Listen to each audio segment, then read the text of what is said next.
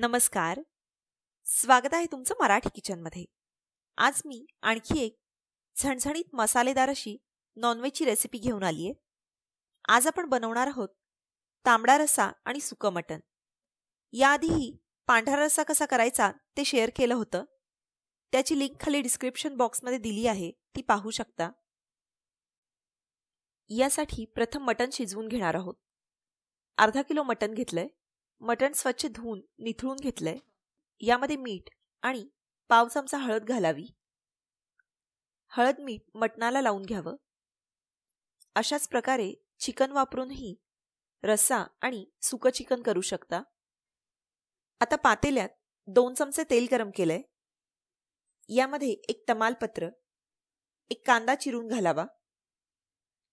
कांदा 2 मिनिटे परतला की यामध्ये हळद मीठ लावलेलं मटण घालावं. मटण 2-3 मिनिटं चांगलं परतून घेतलंय. मग यावर झाकण ठेवून झाकणामध्ये पाणी ठेवलंय. 2 मिनिटांनी हे झाकणातलं कोमट झालेलं पाणी मटणामध्ये घालावं. अशा प्रकारे झाकणातील कोमट पाणी घालत घालत मटण शिजवून घ्यावं. पातेल्यात जर मटण शिजवून घेतलं तर 30 ते 40 मिनिटे लागतात. चिकनला मात्र कमी वेळ लागतो.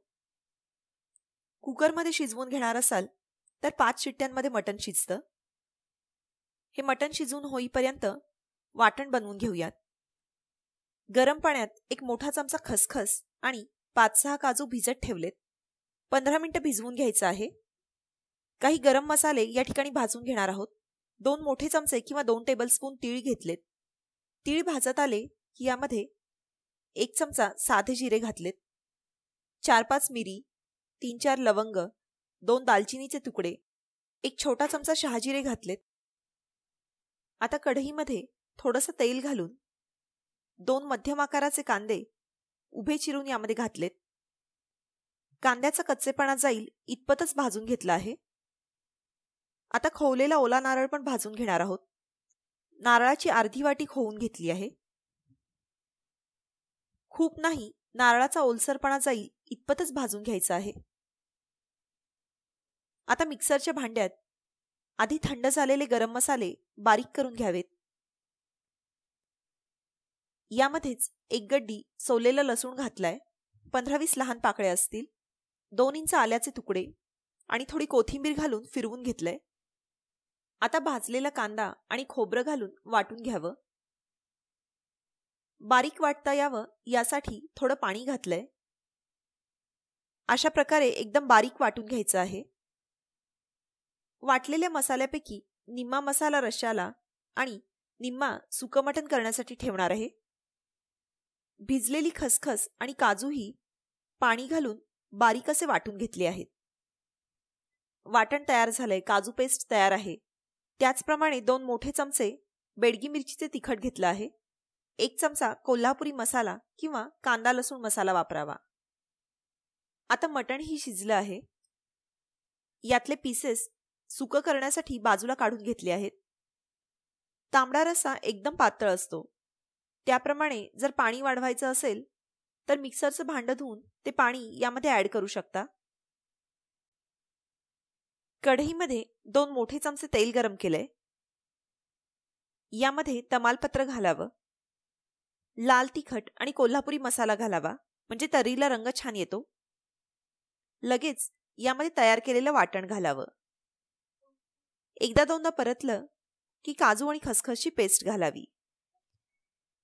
यामध्ये बेडगी मिरचीचे जे तिखट वापरले आहे त्यानं रश्शाला रंग छान येतो आणि चवीलाही कमी तिखट असतं. त्यामुळे सूप म्हणूनही तांबडा रस्सा पिऊ शकता. 5 मिनिटं हा मसाला चांगला परतून घेतला आहे. पाव चमचा हळद यामध्ये घालावी. आता मटणाचं 2 पळी पाणी या मसाल्यात घालायचं आहे. तेल सुटेपर्यंत मसाला चांगला शिजू द्यावा. मटणाचा रस्साही उकळायला ठेवला होता. त्यामध्ये हा मसाला घालावा. मटण शिजताना मीठ घातलं होतं, त्याप्रमाणे लागत असेल तर अजून मीठ घालावं.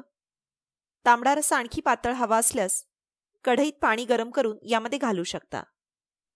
2 मिनिटं रस्सा चांगला उकळून घेतला आहे. अगदी पातळ असल्याने सूप म्हणूनही हा रस्सा एकदम छान लागतो. सुकं मटण करण्यासाठी कढईत 2-3 मोठे चमचे तेल गरम केले.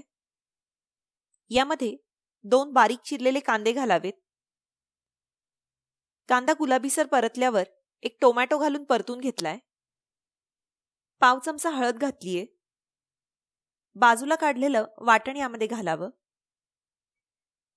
वाटण परतलं की आवडीनुसार कोल्हापुरी मसाला किंवा कांदा लसूण मसाला आणि बेडगी मिरचीचं तिखट घातलंय. मसाला परतून झाला की यामध्ये बाजूला काढलेलं थोडंसं मटणाचं पाणी असेल तर ते घालावं किंवा तांबडा रस्साही घालू शकता. थोडा वेळ शिजलं की या मसाल्याला तेल सुटायला लागतं. मग यामध्ये बाजूला काढलेले पीसेस घालावेत. मटण शिजताना मीठ घातलं होतं, त्याप्रमाणे लागत असेल तर अजून मीठ घालावं. एक वाफ काढली की सुकं मटण तयार झालं. तांबडा रस्सा, सुकं मटण आणि सोबत भाकरी. हा बेत कसा वाटला ते मला कमेंट्सद्वारे नक्की कळवा. व्हिडिओ आवडला तर लाईक, शेअर आणि सबस्क्राईब केलं नसेल तर सबस्क्राईब करायला विसरू नका. धन्यवाद.